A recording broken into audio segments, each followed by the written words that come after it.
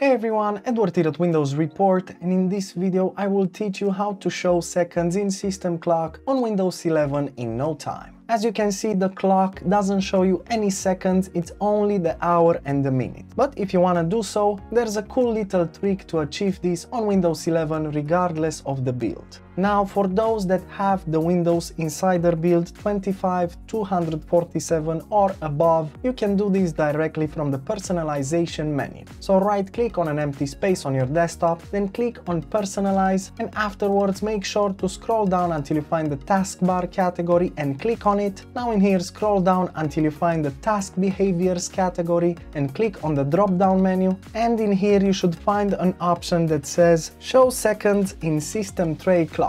So tick the box next to that option and then you'll see that the seconds will appear here in the lower right corner. Otherwise, if you don't have the Insider build and you just have the standard Windows 11 version, we can do this from Registry Editor. So press the Windows button, then type Regedit and then select Registry Editor from the search results. And now in here, navigate to the following location: HKey current user, then expand software.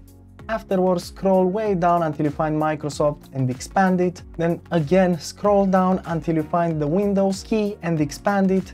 Then expand current version, and once again scroll down until you find the Explorer, and the last thing you have to do in here is click on Advanced. And now on the right side, what you have to do is locate the show seconds in system clock entry. But if you don't see it in here, you can create it as a D-word. So right click on an empty space, hover over new and select the D-word value. Now simply type in this following key.